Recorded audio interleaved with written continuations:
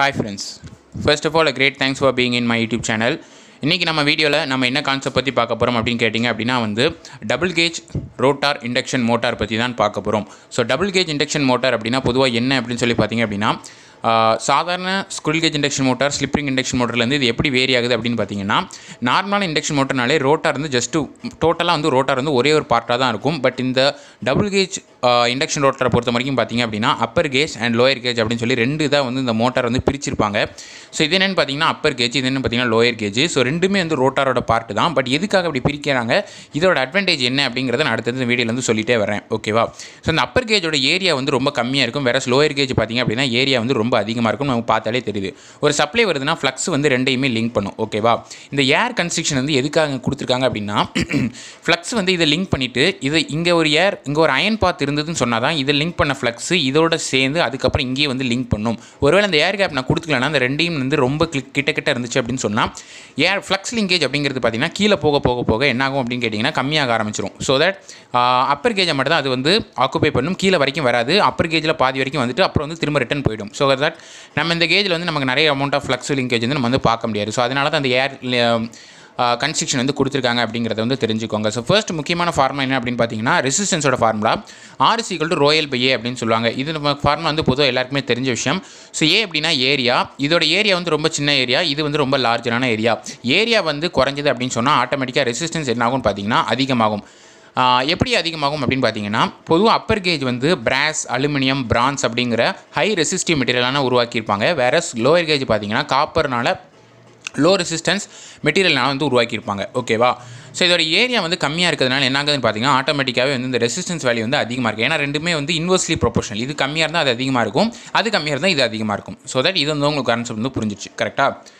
But இப்போ ஒரு concept இருக்குது என்னென்னு பார்த்தீங்கன்னா ரெண்டாவது ஒரு இதில் ஒரு சின்ன ப்ராப்ளம் ஒன்று இருக்குது. என்ன அப்படின்னு பார்த்தீங்கன்னா அப்பர் கேஜில் ரியாக்டன்ஸ் கம்மியாக இருக்கும், வேற லோயர் கேஜில் பார்த்தீங்கன்னா ரியாக்டன்ஸ் அதிகமாக இருக்கும். ஓகேவா? இது எதை குறிக்குது அப்படின்னு பார்த்தீங்க அப்படின்னா reactance directly proportional to frequency. கரெக்டாக? ஸோ ரியாக்டன்ஸ் குறைஞ்சா ஃப்ரீக்வன்சி கண்டிப்பாக குறைஞ்சிருக்கும். ஓகேவா?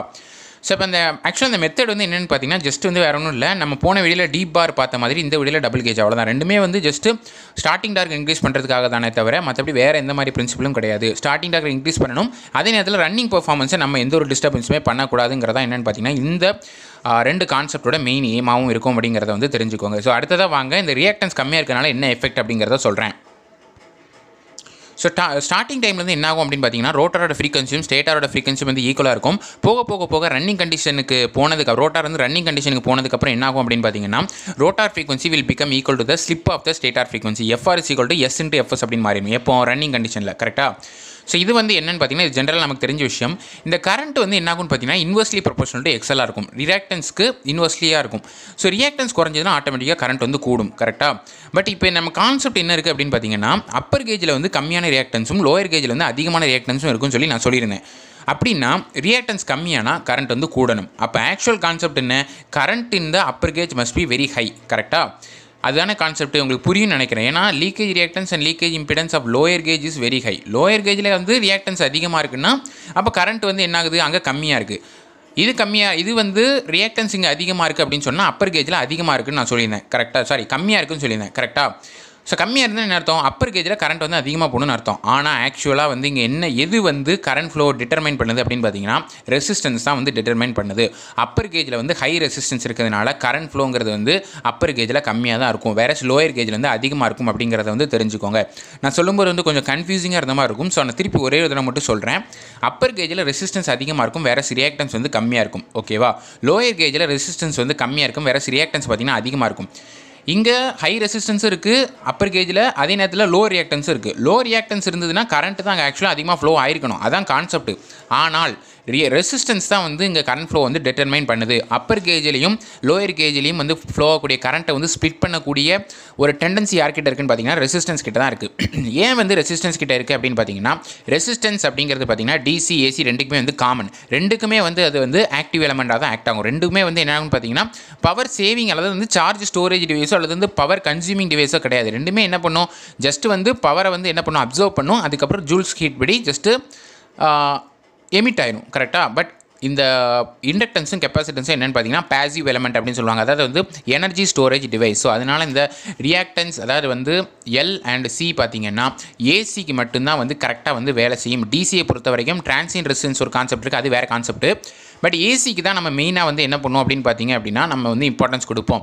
ஏசின்ற விஷயம் வரும்பொழுது டிசிங்கிறது இதில் வந்து அவ்வளோ வந்து எஃபெக்ட் இருக்காது. கரெக்டாக? ஸோ ஏசிக்கு தான் இது ஆக்சுவலாக வந்து ஒர்க் ஆகிட்டு இருக்குங்கிறது அந்த எல்சி காம்பனன்ஸ். பட் ஆர்ன்றது வந்து ஏசி டிசி ரெண்டுக்குமே வந்து காமனானது, ரெண்டுக்கும் வந்து வெவ்வேறான ப்ராப்பர்ட்டி கிடையாதுங்கிற காரணத்தினால் என்ன ஆகுது அப்படின்னு பார்த்தீங்கன்னா இந்த கரண்ட் ஃப்ளோ வந்து எங்கே அதிகமாக இருக்குங்கிறத டிட்டர்மைன் பண்ணுறது இந்த ரெசிஸ்டன்ஸ் தான். ஸோ என்ன தான் அப்பர் கேஜில் லோ ரியாக்டன்ஸ் இருந்தாலும் ஹை ரெசிஸ்டன்ஸ் இருக்கிறதுனால கரண்ட் ஃப்ளோ இந்த Appar gauge will be very very லோங்கிறத தெரிஞ்சுக்கோங்க. கரண்ட் ஃப்ளோ லோவாக இருந்தால் ஆட்டோமேட்டிக்காக ஸ்டார்டிங் டார்க் அப்படிங்கிறது வந்து அதிகமாக இருக்கும். ஏன் அப்படின்னா ரெசிஸ்டன்ஸ் அதிகமாக இருந்தால் கரண்ட் கம்மியாயிடும். அப்படின்னா என்னாகும், ஆட்டோமேட்டிக்காக ஸ்டார்டிங் டார்க் வந்து அதிகமாகிடும். ஸோ இதுதான் என்னென்னு பார்த்தீங்கன்னா இந்த கான்செப்ட். ஸோ ஸ்டார்டிங் டார்க் அதிகமாக்குறது தான் நம்மளோட வேலை. ஸோ அதனால் என்ன பண்ணணும்னு பார்த்தீங்கன்னா ரோட்டாரை வந்து 2 கேஜாக வந்து நம்ம பிரிக்கிறது மூலமாக இந்த ஸ்டார்டிங் டார்கை நம்ம அதிகப்படுத்துகிறோங்கிறத தெரிஞ்சுக்கோங்க. ஸோ இந்த கிராஃபில் பார்த்தீங்கன்னா டார்க்குக்கும் ஸ்லிப்புக்கும் பிளாட் பண்ணிங்கன்னா இது வந்து என்னென்னு பார்த்தீங்கன்னா அப்பர் கேஜ்னால வரக்கூடிய டார்க் இந்த இருக்கு இல்லையா, செகண்ட் ஒன். ஸோ இந்த ஃபர்ஸ்ட் ஒன் என்னென்னு பார்த்தீங்கன்னா லோயர் கேஜ்னால வரக்கூடியது. தேர்ட் ஒன் தான் என்னென்னு பார்த்தீங்கன்னா ரிசல்டன்ட் டார்க். ஸோ இந்த 2 டார்க்கை கம்பேர் பண்ணும்போது அந்த டார்க் வந்து அதிகமாக இருக்குது. ஸோ இதுதான் என்னென்னு பார்த்தீங்கன்னா high starting dark double gauge induction மோட்டாருங்கிறத தெரிஞ்சுக்கோங்க. ஸோ இதுதான் வந்து இந்த வீடியோவில் நான் சொல்ல நினச்சேன். இதில் டவுட்ஸ் இந்த கமெண்ட்ஸில் லீவ் பண்ணுங்கள். உங்களுக்கு வேறு என்ன மாதிரியான வீடியோஸ் வேணுங்கிற கமெண்ட்ஸில் சொல்லிட்டே இருங்க. ஸோ நாளைக்கு இன்னொரு வீடியோவில் உங்களை பார்க்குறேன். Until then, see you guys, take care, bye, cheers, stay home, stay safe and thank you so much for watching.